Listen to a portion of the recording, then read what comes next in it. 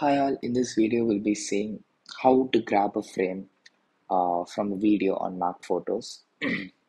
So this is the video that I have. It's a screen recorded game of cricket.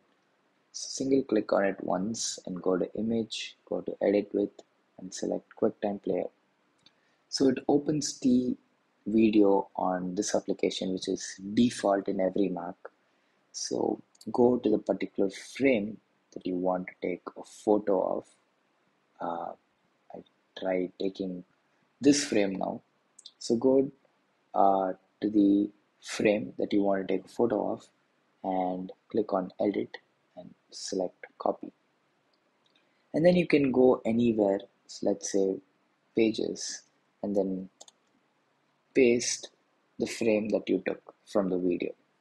And you can place it anywhere. You can also paste the clip on a mail that you're sending or even on the notes application or anywhere you want. Now, suppose if you want the photo as a document, then you'll have to use the preview application. So select the preview application, click on file and click on new from clipboard.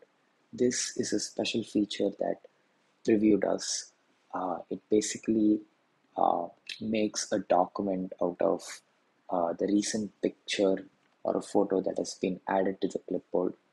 So this was the recent frame that was added to the clipboard, and you can simply save it using a command S. You can give the name of the picture, set the destination, select the format of it. You can also save it as a PDF, and then you can click on save.